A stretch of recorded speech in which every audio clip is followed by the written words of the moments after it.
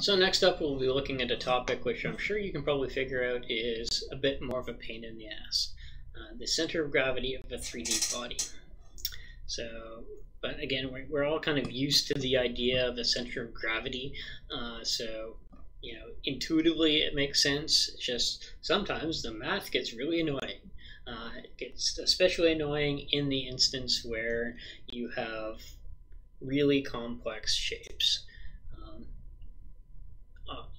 And to a degree, you know, we're often not necessarily going to be, you know, doing a lot of this math ourselves. Because, you know, for example, anytime you're modeling some sort of object, you're designing something, say, in SolidWorks. SolidWorks can tell you exactly where the center of gravity of that object is. We don't necessarily need to be relying on doing hand calcs, but you need to have a decent understanding of kind of how things work. Essentially, the way it goes is that you can take any body that's made out of a whole bunch of different particles and little tiny bits of volume that have weight to it, and if you can replace that system of weights, that 3D body as a system of weights, that's what that symbol there is. It's a system of weights with a single resultant weight that passes through the center of gravity. And those are going to be equivalent. So if it passes through the center of gravity, then basically taking the moment of this weight about any point will result in the exact same moment as if you took the center, as if you took the moments of each of these individual little particles that make up the body about the same point. So as long as you'd end up with the same moment, then it all evens out. And if you end up doing your analysis and choosing as the origin a point along the line of action of the weight, then the total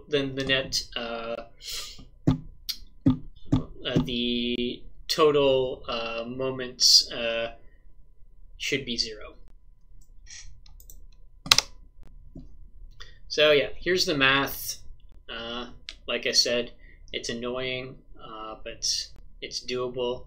I mean, you know, you got your radius, you got your displacement vector here, you got the tiny little bits of weight. So that's just the weight of a tiny little cube. The weight of a tiny little cube acting in the negative j direction because gravity pulls you down. So you just chop the thing up into a whole bunch of cubes, and you know, infinitesimally small cubes. If we want to be doing an integral here. And that'll give you your center of gravity. So it'll also allow you to solve for the displacement vector from the origin to the center of gravity based upon the, you know, by taking this integral and then dividing by the weight. So we can find out where our center of gravity is from there. So yeah, again, we can break that up into x bar, y bar, and z bar components just by instead of taking, you know, the entire cross and instead of taking the cross product for the entire thing, we just take the cross product of the x component. And again, it just works out to essentially the same deal as we saw before, where we got the x bar, we got you know the distance from the x-axis times the weight in total is equal to just the distance of each individual component times its tiny little weight, all summed up. And then just divide by W gives us our x bar. And then if density is constant throughout, so if we have a homogeneous material with no variations in its density, the same type of material, same density, then it works the same as a volumetric basis as well. We can just solve for the centroid of the volume instead of necessarily the center of mass. Those two things are equivalent as long as the density is constant throughout.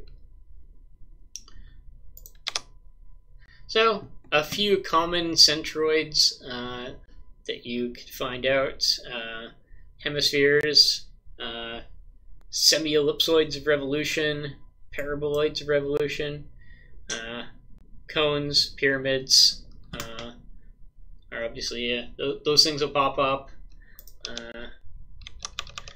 Obviously, again, I don't think anyone needs to have it necessarily have it on the chart to be told that the center of a box is directly in the middle of the box.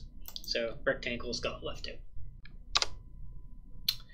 And same idea, we can do composite bodies too. So basically, works exactly the same way as our as finding the centroid of a planar surface. You know, the centroid of or the center of gravity for a plate. We're just, taking the moment of the total weight concentrated at the center of each of those components times, taking the weight of each of those components, crossing it with the offset distance, and then adding all that up, and then divide by the total weight will give you your x bar. So just divide this by this gives you x bar, and so on and so forth. Same with y bar, same with z bar. And again, just always keep in mind when you're doing this that you need to be working with your you need to be consistent about the axes you're working from, so you're keeping track of whether or not the x bar or y bar or z bar of the components you're looking at is positive or negative relative to your originally defined coordinate system. Again, homogeneous composite bodies, same idea. As long as the density is the same, then the moment of the total weight is concentrated at the center of the volume. That's equal to the moments of because this relationship holds true. So again, that's not always going to be the case for stuff that you're measuring the for stuff that you're measuring the centroid for, but it will often be this case, especially for like individual components. Obviously, it gets more complicated when you're trying to build machines out of components, or say airplanes. We're not going to have an airplane that's built completely out of homogeneous composite bodies. So let's do an example.